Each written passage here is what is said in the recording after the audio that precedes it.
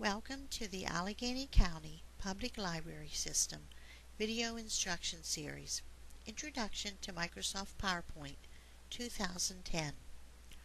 Lesson 1, Creating a Title Slide.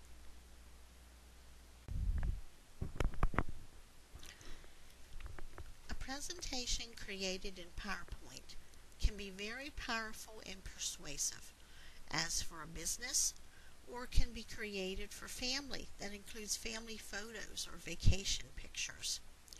PowerPoint is part of the Microsoft Office family.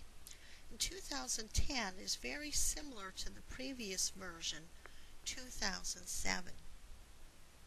In this lesson, we're going to learn to add a title, a subtitle, and we're also going to learn how to format our text. First slide that appears when you open PowerPoint is the title slide. As you can see, here is your work area. Here is the ribbon, as in the other Office programs, such as Word and Publisher. The ribbon still has the tabs on the top of it. And here's your little slide pane. As you create slides and add to your presentation, they will line up in this section over here. There's also a note section at the bottom where you can type in notes to go along with your presentation.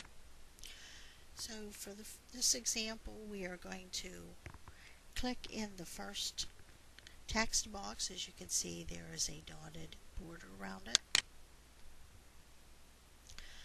And I'm going to type in my title for this presentation.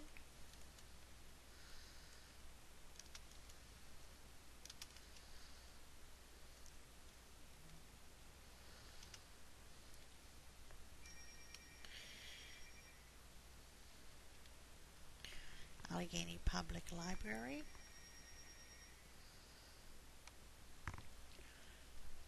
And I'm also going to add a subtitle below the main title. Again, I can just click in the box to add this subtitle.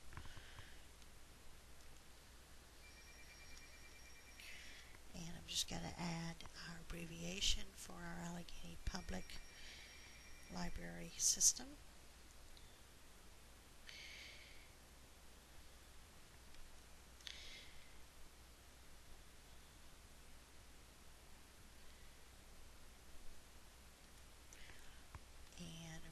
That we have 7 branches.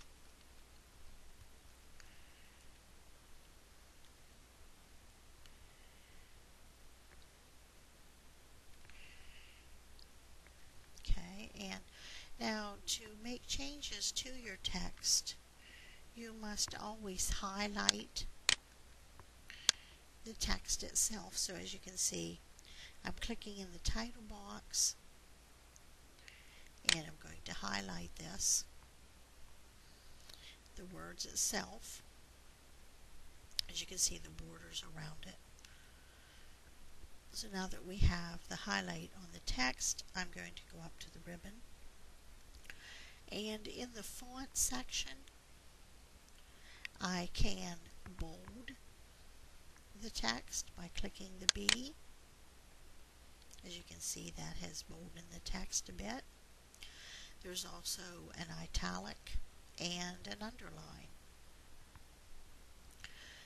You can also add a shadow, a text shadow to your text by clicking on the little S. And you can also add a different font style by clicking the arrow to the right of the default type font style. You can see you get a drop-down list, and this list is alphabetized. As you can see, when you move the cursor over the text, over the type font text, you can see that live view is kicking in, and this is nice because you can actually see a preview of what your type font will look like. As you can see, this only goes down to the first several B's of the type font, and you can click this arrow to the right or use your scroll bar, and you can see the many options you have for your type fonts. And again, just run your cursor over the text to see what that will actually look like. When you find the type font that you want, just click on the type font to actually lock that in.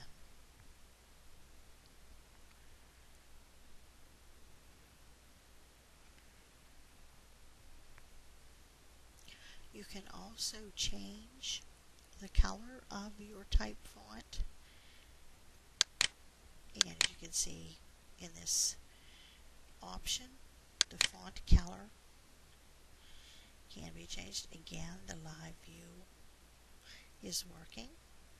There are theme colors that you could use throughout your slide show. There are also standard colors, and if you click on more colors, there are more options within that command.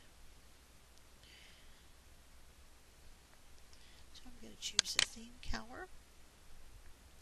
You can also choose a different size font by clicking the arrow, down pointing arrow, and again by moving your cursor up and down the different font sizes. And of course, if you go a little bit too large, you're going to go to 2 lines.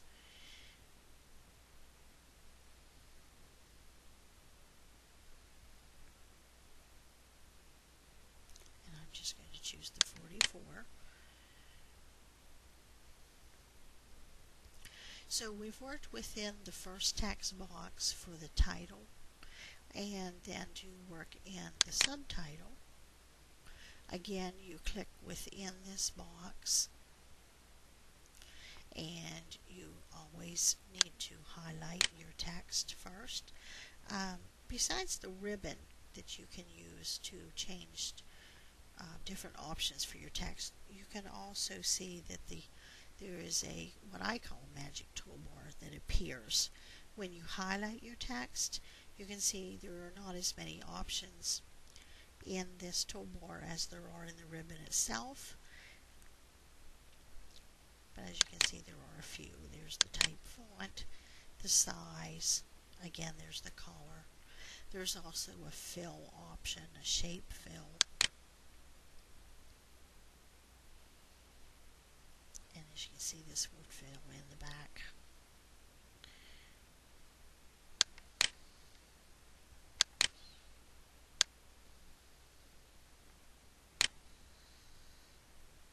And I'm going to go with a white. Now sometimes you cannot see the changes made to your text or your slide until you click outside of the area that you've been working on, and then that takes the highlight off of it, and then you can actually see the changes that you've made to your slide. In lesson 2, we will learn to add a new slide, and we will also learn to add a photo or some clip art to our slides.